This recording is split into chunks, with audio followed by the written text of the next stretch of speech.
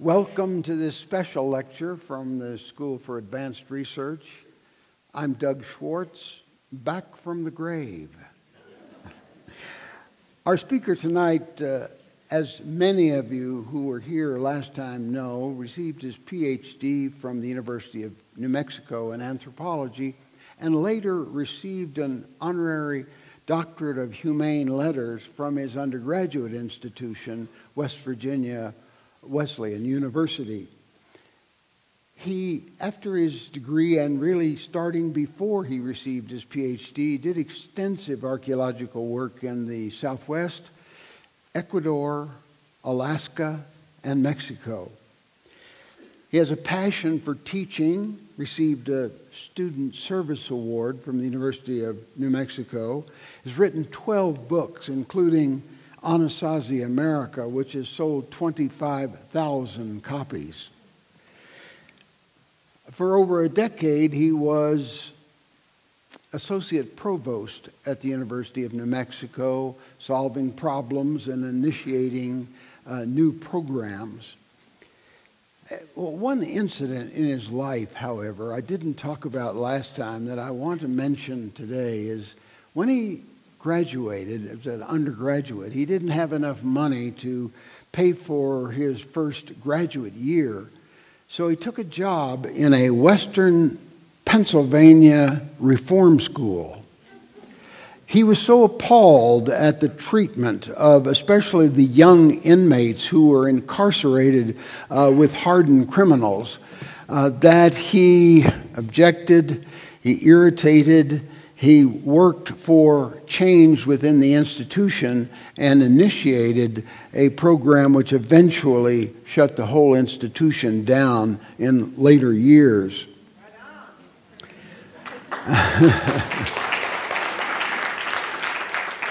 I recommend to you a book that he published in 1999 called The Morganza, 1976. Life in a Legendary Reform School.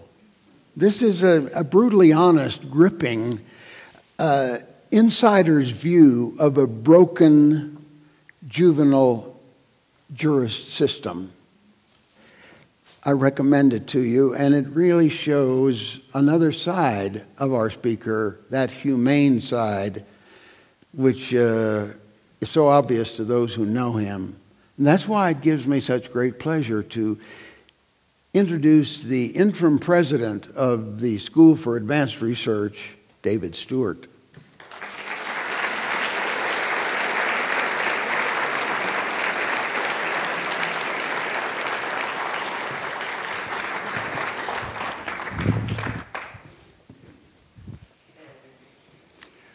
Thanks for the introduction. That's the legendary Doug Schwartz, and I do emphasize the word legendary. This evening, in addition to entertaining whoever was out there with the car with the license plate 666, well, I guess we have a special guest here to listen to the lecture tonight. I want to talk to you today about the high period of Chacoan society that most anthropologists and archaeologists refer to as the Chaco phenomenon.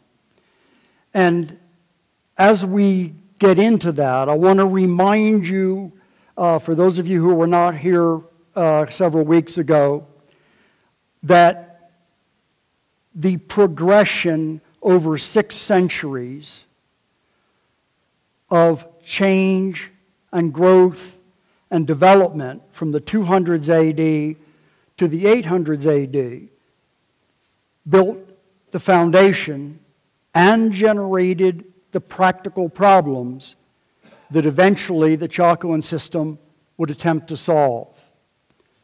Those changes included increasingly hard work, which cost more and more calories for a family to survive each year.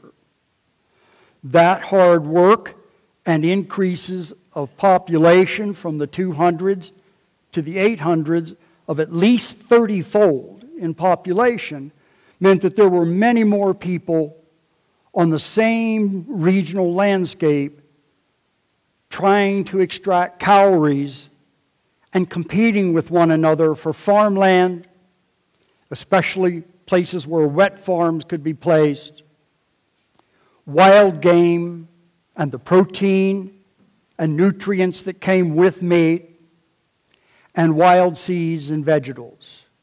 All of that meant more work, more kids, more farms, more risk. And in the process, that growth was paid for partly by dozens and dozens of small incremental efficiencies. One of the most notable was the transition from stone boiling technique to pottery in terms of human consumption. Others were larger and more sophisticated grinding surfaces on tools, better hoes, harder digging sticks, more finesse in the details of horticulture accrued over those 6 centuries. Small incremental steps that led to the 700s and 800s AD and an explosion of trade at that time in black and white and gray on brown and so on pottery, bowls. The bowls were all roughly equivalent one to another, but traded very vigorously. Why? Simply because trading partnerships meant that if you didn't receive rain in a year, didn't bring in a full crop, you might have a place to go to trade for corn, or most precious of all, seed corn, through the exchanges of pottery at other times. That's the prelude to the Chacoan system. So let's take a bit of a look at what the high period created that's above and beyond 6, 8-room farmhouses and 2 and 3 pit house dwellings. Could we have the slides, please?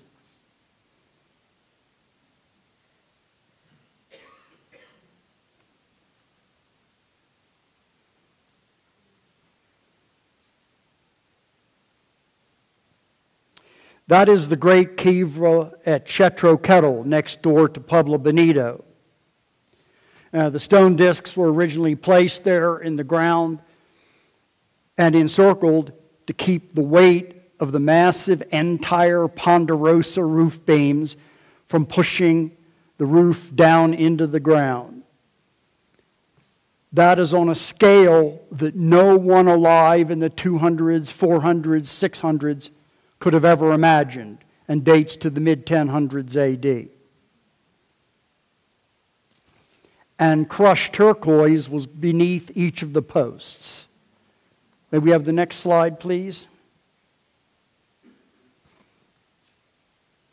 And right next to Chaco, you have people who lived in cliffside dwellings of a small scale.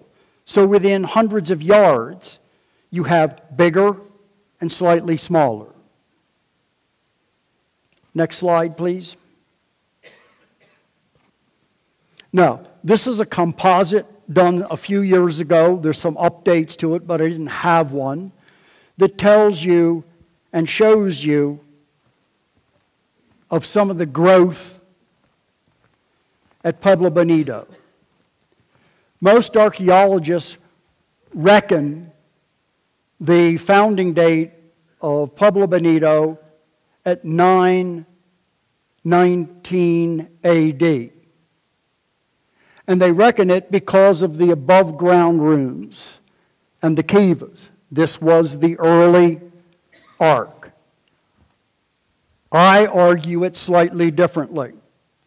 Pueblo Bonito was in fact founded in the 800s AD as several pit dwellings, which became some of the earliest kivas, and banks of storerooms above ground in the classic Pueblo I style. Pueblo I period is called Pueblo as opposed to basket maker by archaeologists because of the above ground architecture rather than just pit houses. But Pueblo Bonito was founded as a Pueblo I settlement with 2 residential pit houses and above-ground storerooms that were larger than average in the late 800s AD. I will explain that in a moment. It then goes on and gets expanded forward and upward. Forward and upward. And then in its last phase, 2 phases, most of the ritual space is added. So Pueblo Bonito and the other early great houses don't start out as great ritual structures. They start out as residential structures with an unusual amount of storage space. That makes sense. And it makes sense because the 700s AD, particularly the late 700s, were ones of enormous variation in precipitation year to year, season to season. And that forced a population that had gone from a few hundred families in the 200s AD to 5,000 or 6,000 families spread across the 4 corners in the 600s and 700s AD to experiment in several dimensions.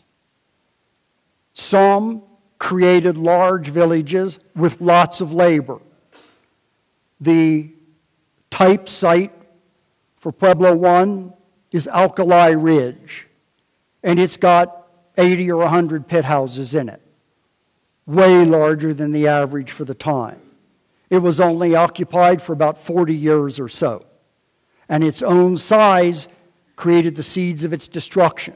There wasn't enough firewood around, there wasn't enough return on the corn, and it begins to break up in size and fade away. And so the late 700s and early 800s were a period of enormous experimentation where the Pueblo I families were experimenting with increasing storage space everywhere in farmsteads. The amount of storage space between 600 and 800 AD in farmsteads, the ordinary farmstead, tripled. And then it never rose again. And it never rose again because in the 800s AD, a few specialized sites began to have the big storerooms. And the 3 of the earliest at Pueblo Bonito were Una Vida, Peñasco Blanco, and Pueblo Bonito.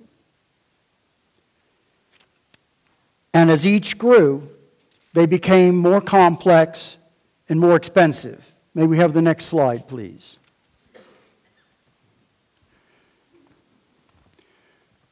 Multi-story architecture at Pueblo Bonito.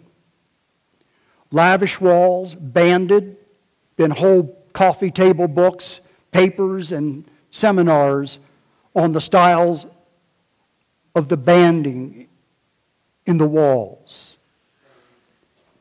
Broken down into subtypes.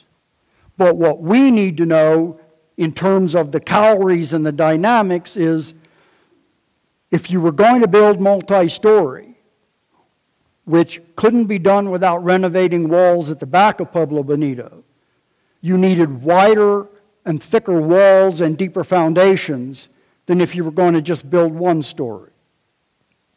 And carrying the stone and the ponderosa beams and the dirt, packing 6 inches of dirt between the 5 floors, was all labor that got more and more expensive the higher you raised it.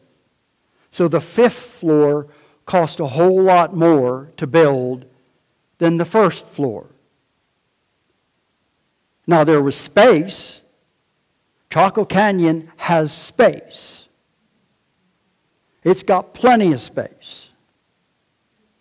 And so part of the object had to have been to express the power, the cost, and of course, many of those upper rooms were storerooms. About 60% of all the space in Pueblo Bonito is storeroom. About 20 to 22% is residential room. And in spite of the fact that many, if not the majority of my colleagues, view such a great house as a ritual center, and it surely was, only 18% of the space at Pueblo Bonito was devoted to ritual. So my argument is that the Chaco system at its heart was a practical, problem-solving, quartermaster redistribution operation regulated in the guise of religious ritual. More about that in a moment.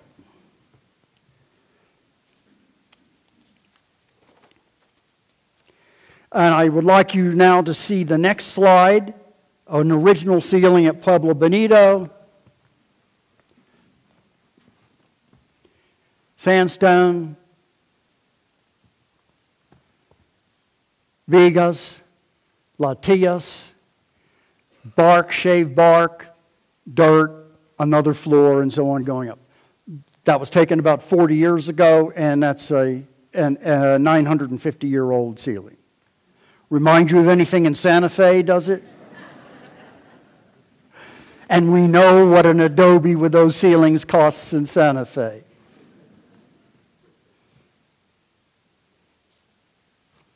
So how good were they in the construction? That's a 950-year-old room. Now the last thing I want you to see is an object, the last slide. That is a cylinder jar. Dogozhi style. D-O-G-O-Z-H-I is one of the variants of the spelling. Lightning design, black on white, and they are only found in great houses. That style of pottery and that shape is only found in great houses, and it was used in the ceremony and preparation of drinking cacao chocolate, which was imported from either west central or east central Mexico. We're not sure yet. Patricia Crown at the University of New Mexico has done much of the research on this.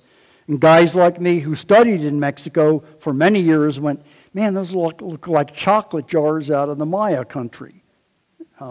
Indeed, that tells you that at the height of Pueblo Bonito, it had an economic reach of 1,500 to 1,600 linear miles. Not bad. A bigger reach than anyone in colonial America had going west, and a year-long reach going the other direction to the continent.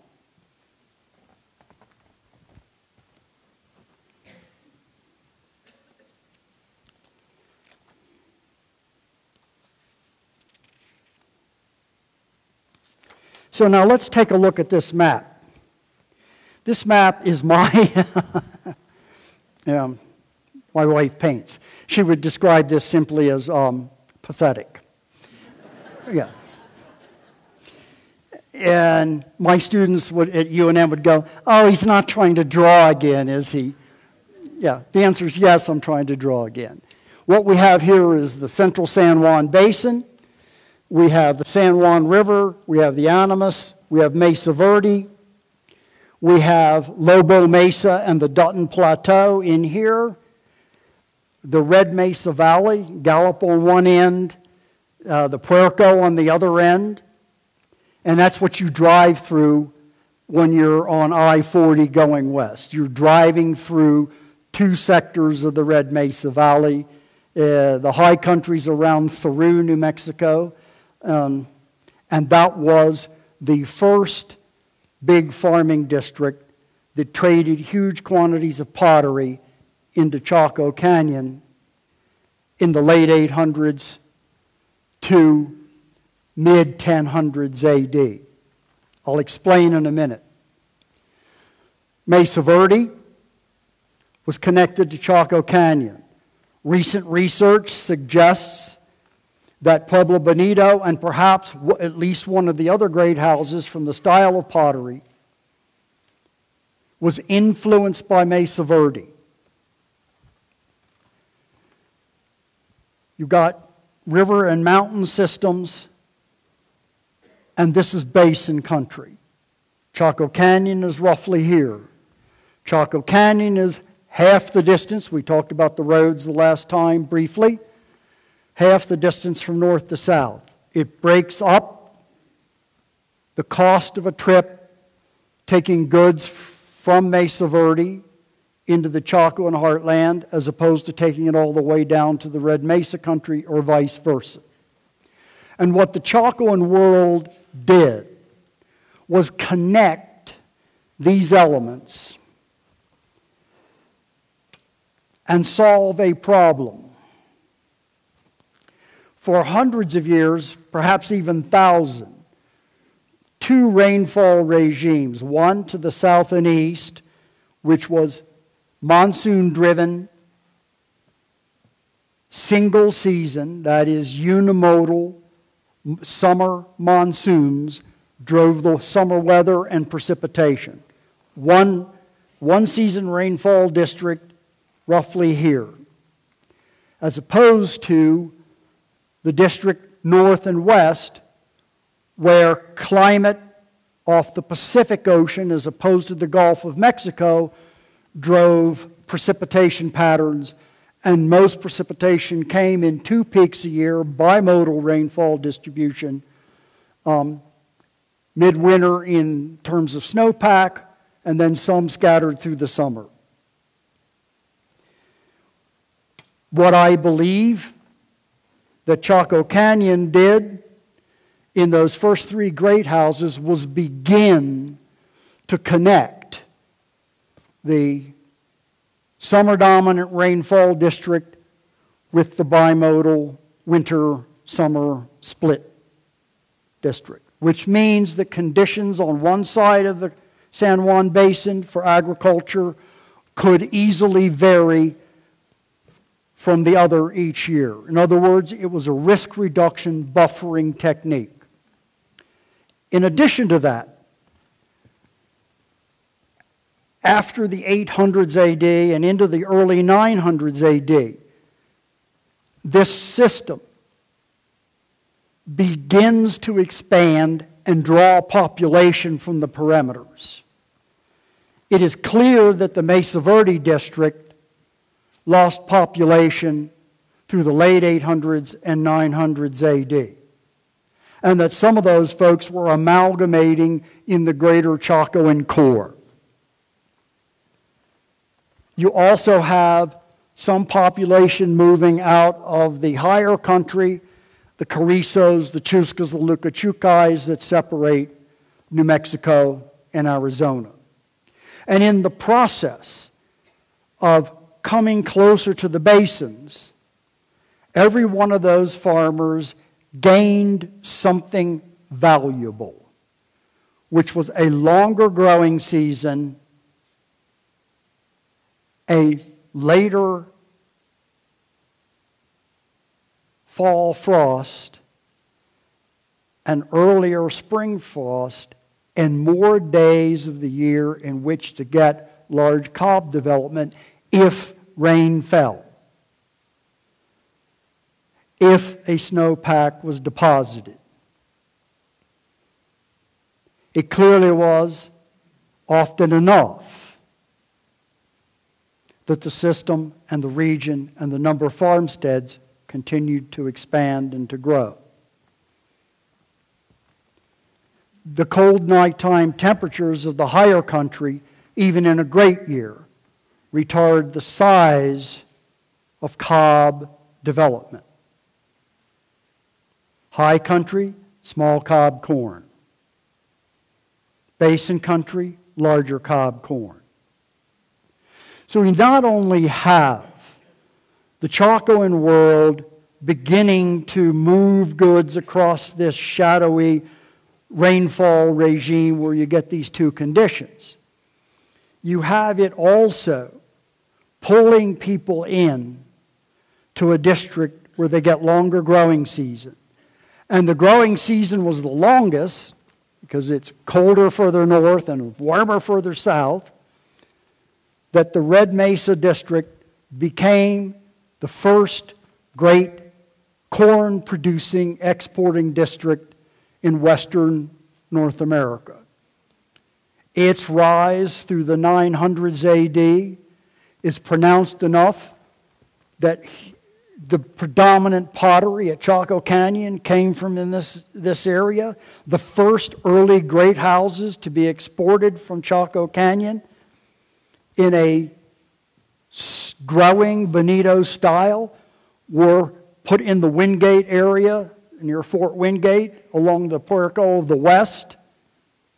And so what was the siting of early outlying great houses was such that, okay, the guys in Chaco Canyon had already begun to, in my view, make a market, take the risks, and in the process, export the idea of a big box storeroom place that had ritual. The ritual regulated it. The ritual glued it together. The ritual made it part of everyday society in somewhat the same way that the idea of democracy sells us on lots of things as well. Some of them smart and democratic, and some of them not so smart and not so democratic. And it's very clear that from the rate of growth of the great houses in Chaco Canyon, expanding in number and size during this era, that the people who were doing the best were the ones who were doing the least farming themselves and didn't make much pottery at all, which is the Chacoans in the Central Core great houses. They were doing better, but doing less work, less farming, less manufacturing. I think of them not only as great house elites, but as percent brokers. I have colleagues who disagree, but they've never tried to farm themselves. As the system expands and the number of farmsteads approaches 10,000, 12,000, 14,000, and so on through the 1000s, there are other risk factors that the system has to deal with that now become important.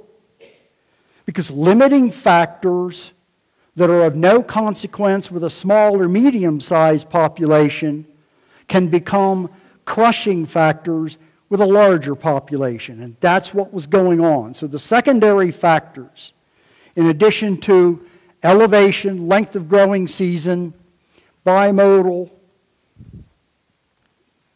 as opposed to unimodal distribution of rainfall, involve the risks of patchy rainfall that is so characteristic of major portions of the American Southwest. That patchy rainfall means that it's going to rain somewhere, but one does not know exactly where. And farms in one district, one or two of them might prosper even as the others stay bone dry. And it always seems to be the case that when you most want water here in the Southwest, you can see it falling someplace where you go, that's just not important, that's not where I need it.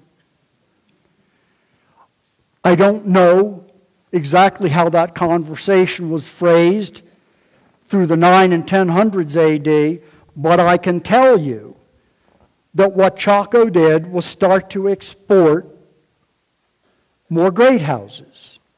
And it exported great houses that were in the style architecturally, but on steroids and built to mill specs. Because those walls at Pueblo Bonito, no one ever saw them when Pueblo Bonito was lived in. They were covered over with plaster and adobe.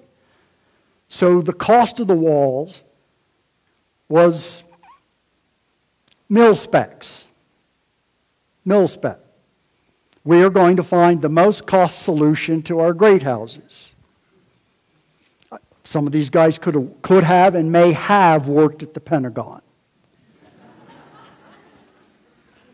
And in the process, what they're doing is absorbing labor, making a market in labor, and they are exporting the model of architecture that is most comfortable to the folks who've been building the small farmsteads since the mid-800s AD, even as the farmsteads in Chaco Canyon per se remain, most of them, in the P1 and some of them even the late basket maker style of pit houses with above-ground storerooms. So the advances in architecture and the advances in production of corn and the push for the development of large cob corn, which was done in the Red Mesa Valley, are all frontier innovations that are being absorbed and benefit the quartermasters, the logistic partners, the engineers of the redistribution system. And the more farms that got placed, the more great houses were built, filling in part of the central core of the Chacoan world. It only took, in a square mile, a cluster of 15 to 20 farmsteads by the mid-1000s AD to get you a Chacoan great house. But other things had happened in that period. Corn, Indian maize that is an easy crop to grow under sweet circumstances of plenty of groundwater, etc. It's tough in marginal rainfall regimes. And the thing that you need to sort is that if you are dry farming, you're at a very different level of risk of your crop failing than if you're wet farming.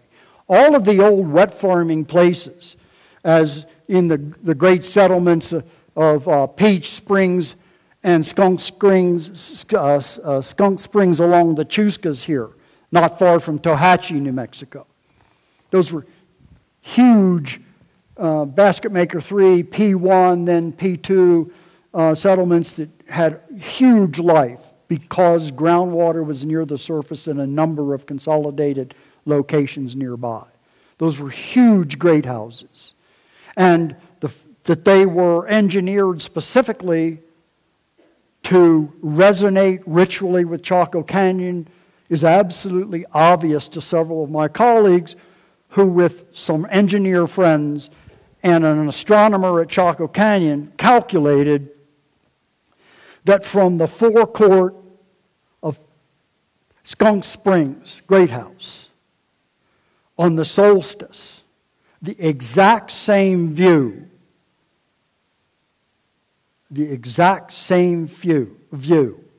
the astronomical changes at the exact same moment takes place in both the courtyard at Skunk Springs and the courtyard at Pueblo Bonito.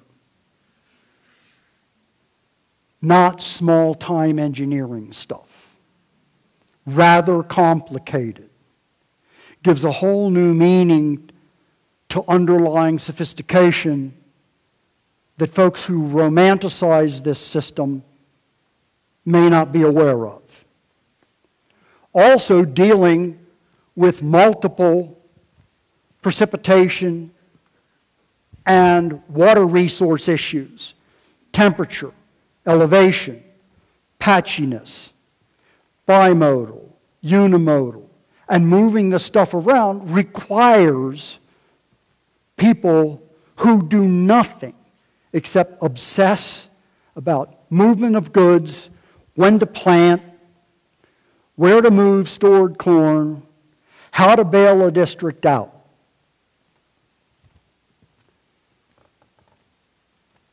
Roads were being built starting 950 which was a rough patch in climate. A second set of roads was built and engineered in about 1040, 1050. Not as rough a patch because there wasn't as much variability year to year in rainfall after about 1000 AD. It wasn't better than usual over the region, but one of the parameters got easier to deal with, and that gave Chaco another edge for growth in the mid-1000s.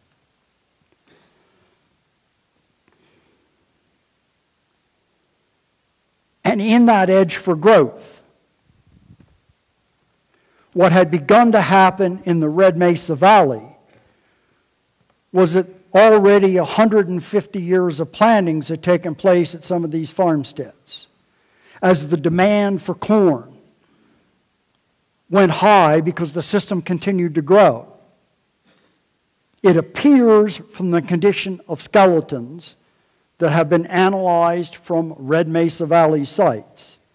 Two profound things, one of which I mentioned in the last lecture, which is infant mortality was at 50% or higher in most of the Red Mesa districts, which means there was not going to be another generation to build new farms. All you were doing was replacing population at best. So population growth had stalled in the Red Mesa district. The nutritional status of Red Mesa farmers by 1100 was so desperate that infant mortality was well over 50%. And by about 1050, 1060 AD, this traditional dominance of Red Mesa pottery fades and is replaced by Gallup black on white.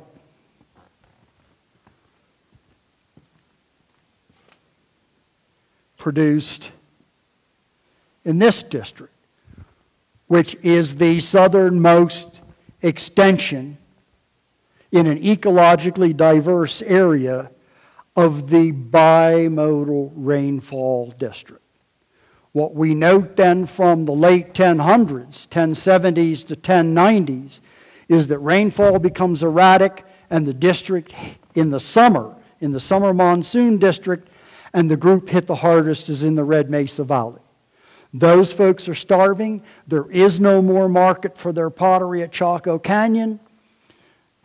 The Chaco Canyon elites, engineers, start building roads to the north and to the northwest.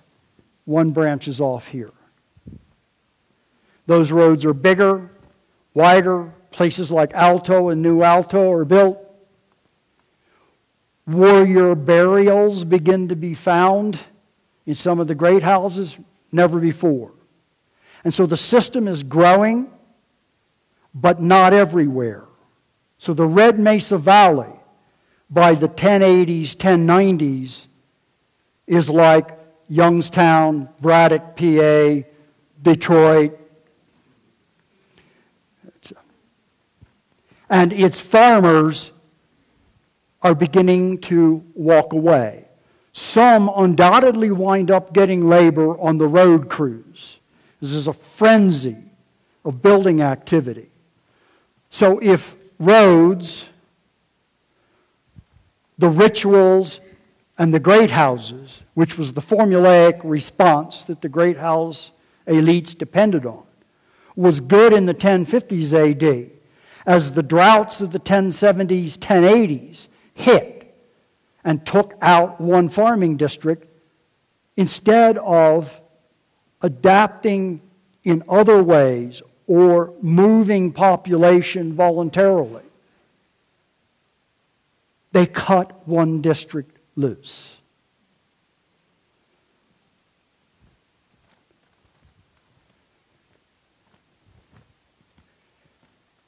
They did huge amounts of building projects in the 1080s, 1075 to 1100 AD period.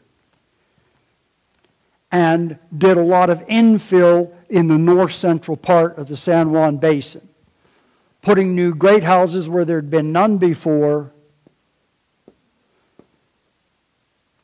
and putting a great house there to attract farming communities, the reverse of what they had done 100 years before.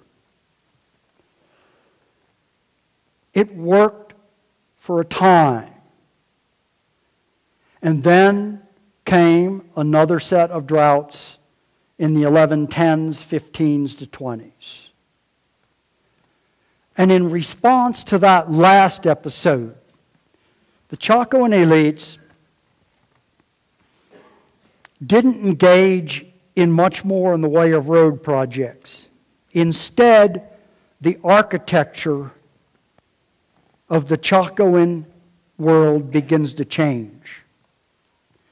The open courtyards at the great houses, which had been open in some of them for 250 years, are walled off. Some of the road segments that always came next to great houses, some went right through what became forecourts as great houses expanded and consumed what had been the original road. Control gates were built near the outer walls of the great houses. Watchtowers were built along the Great North Road, which was 33 feet wide in spots. It's terribly expensive. New great house style buildings were built in the middle of nowhere with no farming community, storerooms, and no ritual space for the first time. And so by the early 1100s AD, we get a phenomenon that is really only recently emerging. And that is one where some of these northern great houses begin to get built in the approaches to Mesa Verde, some even beyond. So Chaco is losing population by the early 1100s AD. And it's losing them in this direction, north. And so large sites like Salmon Ruin, Jacket, a bunch of sites like Idagene and Wallace in the Montezuma Valley of Colorado, Aztec North, Earl Morris's Site 41, right just north of the Colorado line. All of those sites are built. And they are in the rectangular style of the later great houses in Chaco Canyon. Many of them have tower kivas, which served as kivas and watchtowers. One of the ones in the southern district was Kenya'a, very near Crown Point, New Mexico. Standing tall house from which one of the Navajo clans claims descent. And that growth in great houses was rapid, and it was a new supply route for meat hunted in northern high country, corn grown in the waters of the Animas and San Juan rivers. It's been analyzed. It's been published in Science. At Pueblo Bonito, you have corn from that time period that isn't sourced from any of their old settlements and has so far not been found outside of a great house. So what you have in the early 1100s AD is the great house elites are building what I refer to as a shadow system of supply that isn't designed to prop up the core of their Chacoan world anymore. It is their own system to continue to keep their lifestyle, their security, and their families safe. By the 1130s, it just wasn't working. There were small communities of Chacoans up in the Montezuma Valley, Aztec and whatnot. These are sometimes referred to in textbook as Scion communities. That is, the assumption is that the sons of great men at Chaco founded them. There were very few Chacoan women. The pottery that was found at these, was made by local women. So it does appear that some high-status males exited the core of the Chacoan world, took local wives, and built little islands of sort of ersatz Chacoan great house society, probably with the assumption that they would remain connected to the core. But by 1139 AD, the last roof beam in the Chacoan world is laid at a fortification along the North Road called Kinbisani, House Atop Shale. And in that same year, 300 miles to the south, the last membrace roof beam ever found and dated was also laid. So what you had was a drought in proportions and protracted enough that has been like the last few years here in New Mexico. You get a lot of rain some months, nothing, little, nothing, and you can't read what it's going to be like. And if there's anything that farmers can't handle, it's that level of unpredictability and a regional system that had quit responding to their needs and was looking after the needs of a portion of the population. Had the elites built fewer roads and built more water systems similar to those that they had at Chaco Canyon, where they had collected the runoff and created head gates coming off those mesas. There's all kinds of mesa country in here that if they had exported the techniques and the labor, they could have stabilized to a degree at least some of these districts. But that did not happen. And so ordinary Chacoan farmers walk away. There's some violence, but they walk away. It's, for the average farmer, in the 1130s, 1140s, rather like the grapes of wrath. 6 years of Dust Bowl, Oklahoma and Texas, I'm out of here for California. But where people went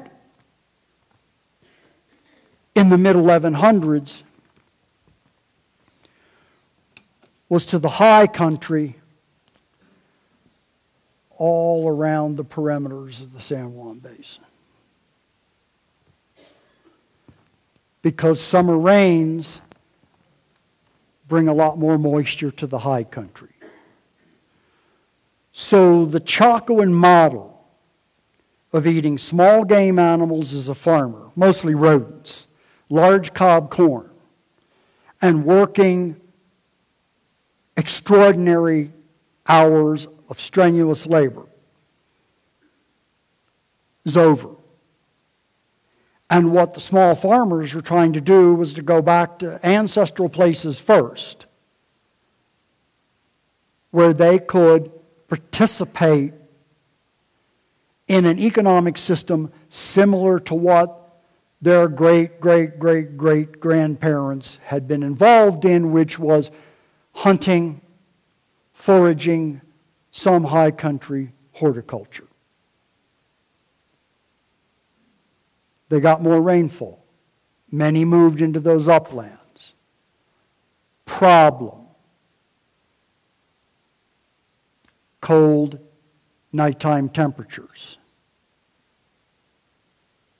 You can't grow the small or the large cob corn up there.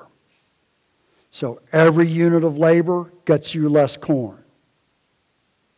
And so many people left the Chacoan system that those upland districts in the mid-1100s AD become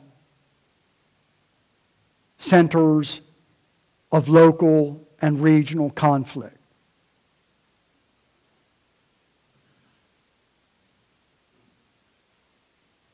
Where lots of people died due to starvation, and to conflict.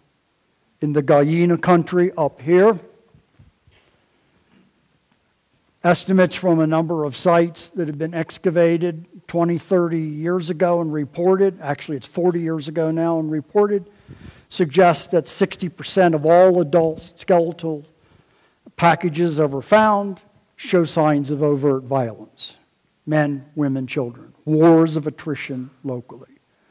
Sort of like what you would see and what we responded to as a nation for a while as Yugoslavia came undone and went back into its component parts. As most anthropologists and archaeologists accept the idea that for a while there was a regional Chacoan identity tied up with good times, growth, ritual, and that nuances of ethnic and or linguistic differences were mottled and muted for a time. And as long as it was growing, it went well. And as long as the Chacoans could assess the value of goods and the probabilities of rainfall and keep track of what was going on in these districts all over this region and move things to where it was needed, most people got enough out of it that they wanted to stay in it. But when it could no longer perform, many left, and each farmer who left took 1 million calories a year with them from every acre that they had farmed.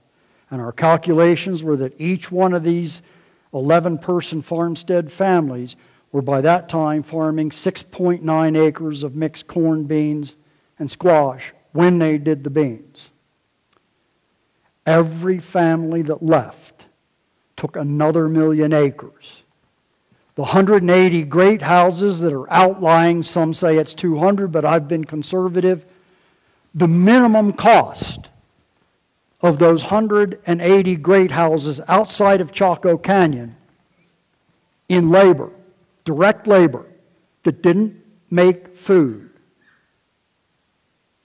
is 25 billion calories. It took 25,000 acres of hand-tilled corn to build those great houses at a minimum.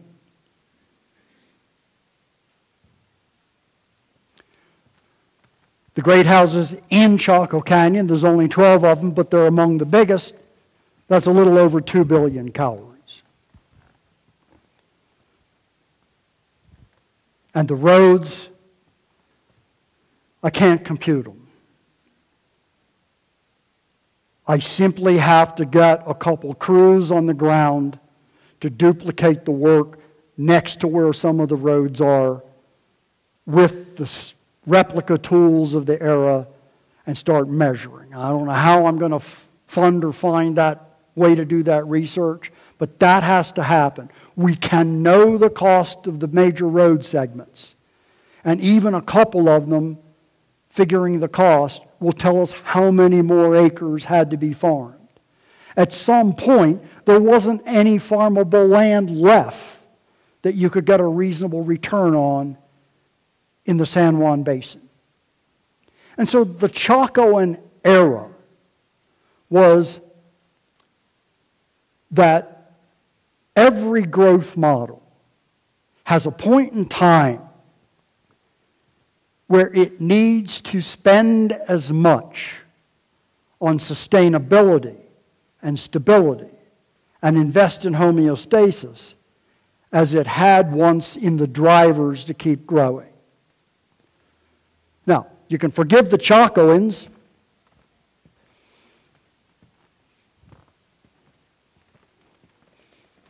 But you can't forgive modern business models, which do the same thing. A few years ago, 15, 20 years ago, some of you may have even been involved or been investors. There was this Robert Mertenmeyer and Scholes long-term capital management. Any of you familiar with that? A few of you? Well, these guys won a Nobel Prize. And they won a Nobel Prize for a growth model of investing that in theory was zero risk. And they had based part of the growth model and the investment model on the mathematics of literally a Japanese rocket scientist by the name of Ito, who had done a series of calculations that allowed you to redirect missiles in mid-flight in very rapid order. And that mathematics was of interest to these two guys because they figured that if they invested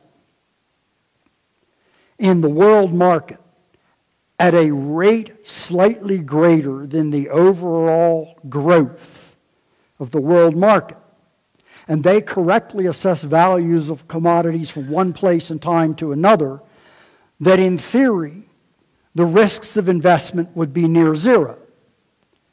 And they took subscribers, they won the Nobel Prize, and then made a company, Long-Term Capital Management. They didn't settle for just the prize, now they're going for the big money.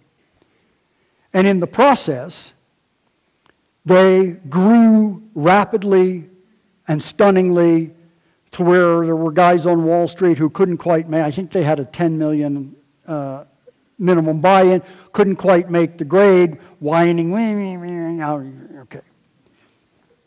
And then a couple things went wrong.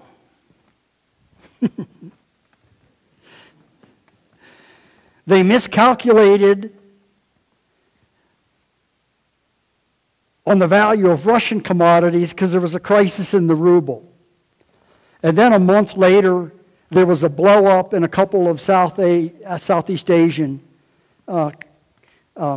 currencies and a dislocation in oil prices. Two major flaws.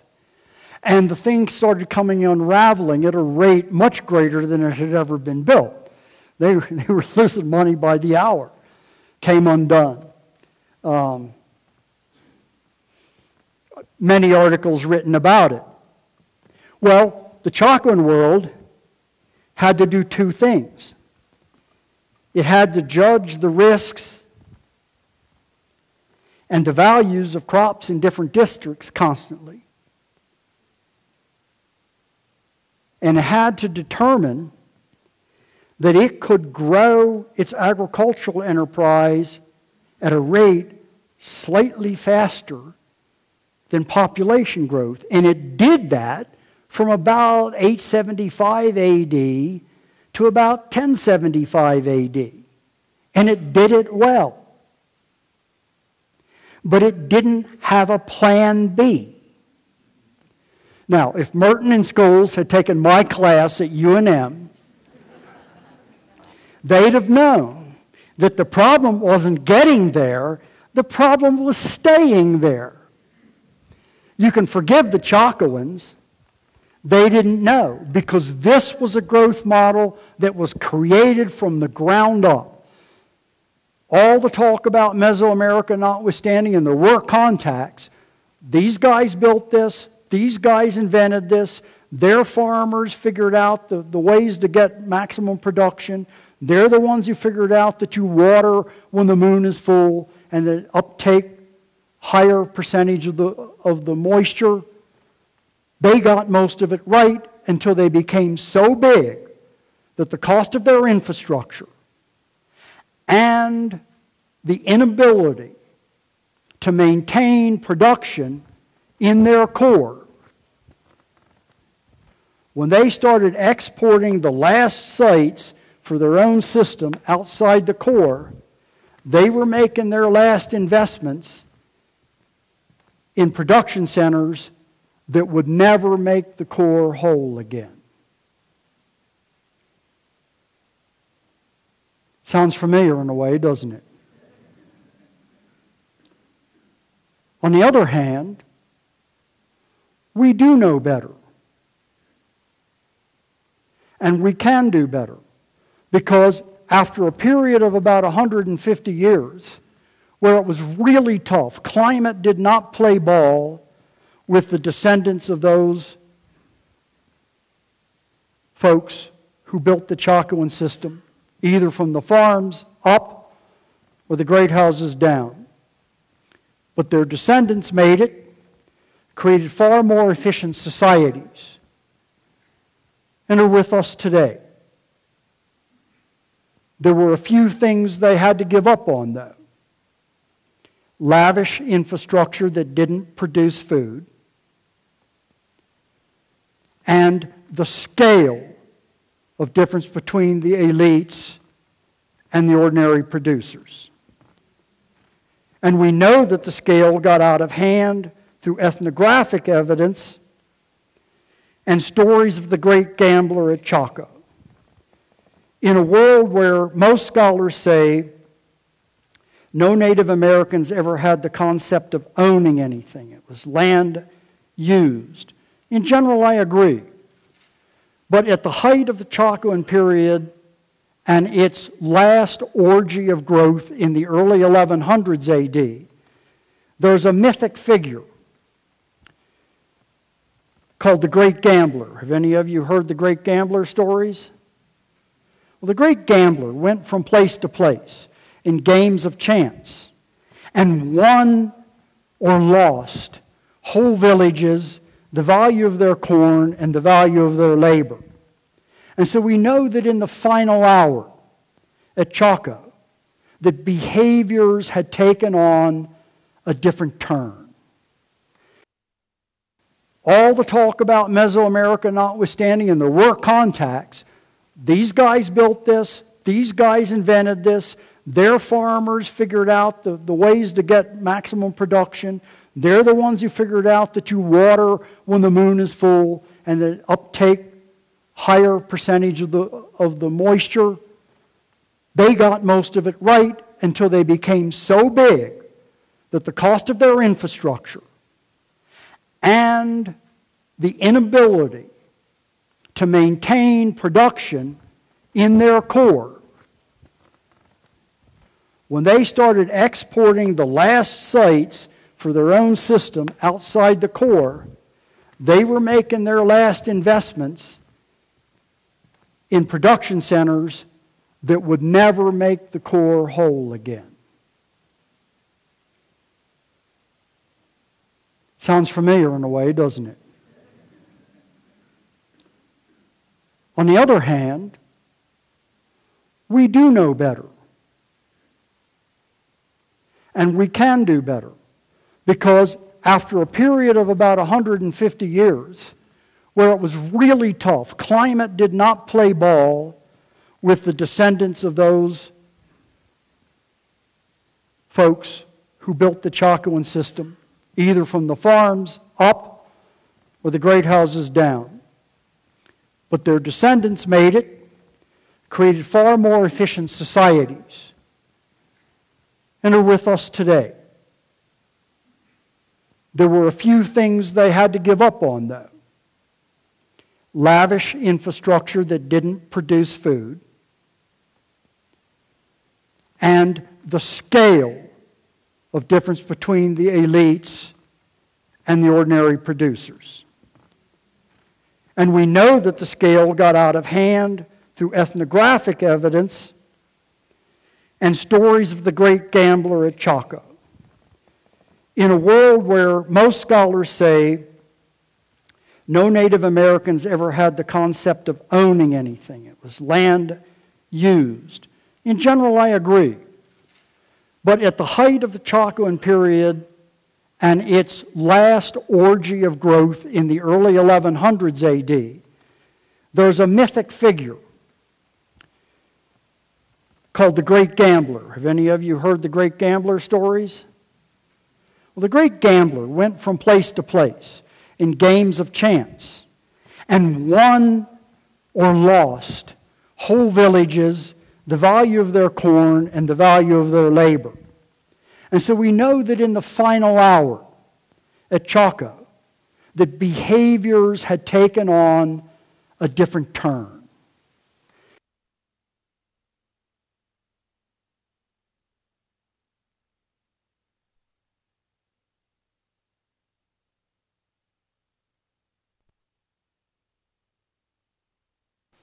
The people there had everything. And the people who ran the place found it not enough. And so the gods took it away from them. Slightly different idiom than we use today, but the dynamics pertain to every large industrial society. The trick isn't getting big. The trick isn't getting complex. The trick is not getting too big or too complex and not investing in sustainability. Thank you very, very much.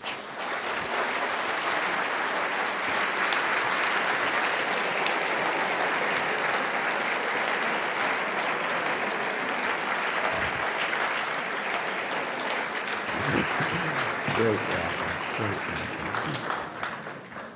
Well, I'm sure there are no questions, but just in case there are, would you take questions, Dave? Yeah, I'll take a couple. I had eye surgery a few days ago. I'm having a hard time seeing you folks out here under these lights, so Well, yeah, I'm going to step down a step or two if you don't mind. that's great. Yes. Okay. Can you estimate what the population, both the Chaco Canyon and the San Juan Basin, was at the height of the Yeah, Would you I can. Dave, would you repeat the question, please, so that everybody can hear it? Yeah. Can I estimate the population of Chaco Canyon and the San Juan Basin? The answer is every other anthropologist, archaeologist in the Southwest has done that. None of the other 900 believe them. And mine is, I am convinced that there were 30,000 farmsteads, give or take a couple thousand, at the height of this. And that the average farmstead was 16 rooms, and that means 25 to 30 people. So I'm going to go 30,000 times 25. That's in Chaco Canyon? And that is over 60,000 square miles. And what That's about 12 people per square mile. And what about in Chaco Canyon itself? You know, I think it was 4 people and that they were really out of control. There are 200 or 300 farmsteads in Chaco Canyon, so you give it 1,500 in the region, and then in the great houses, it's really a huge, huge academic fight over how many of those rooms were lived in. I think it was a couple thousand at the most. But again, in my lifetime, we will not come closer to agreement. Another question. Yes. You keep talking about the elites in Chaco Canyon. Yeah. Scouts in these great houses. Is there any way of guessing from ethnographic evidence who might have made up, in terms of roles, who might have made up this elite, or are we too far removed from Chaco? Yeah, let me. Maybe the historic photos don't want to remember because of the great destruction and the gods essentially brought them down. Okay, I couldn't hear all of it. I'm sorry. I couldn't quite hear all of it. Yeah, would you repeat that question, please? Okay, I'll make it 10 questions then. Who made up the elite in the great house of Chaco Canyon in terms of their functions? And is there any remnant of that in the... Yeah, let me tell you. The adult males in sites like Pueblo Bonito, Chaco, that where excavations have taken place, average 2 inches taller than adult males from any of the farmsteads.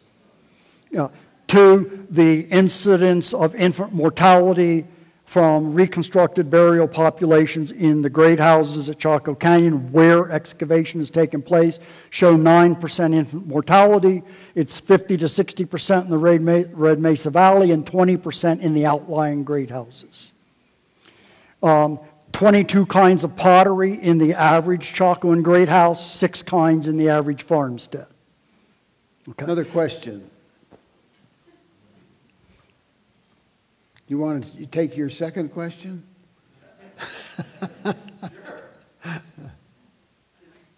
Is there any way of taking the elites in historic pueblos and using those as a way of considering...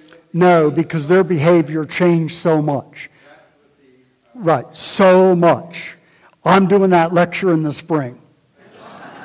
Yeah, I'm giving myself a break till March or April. And on that note, what he's going to do in the spring, let's again thank David Stuart. Thank you.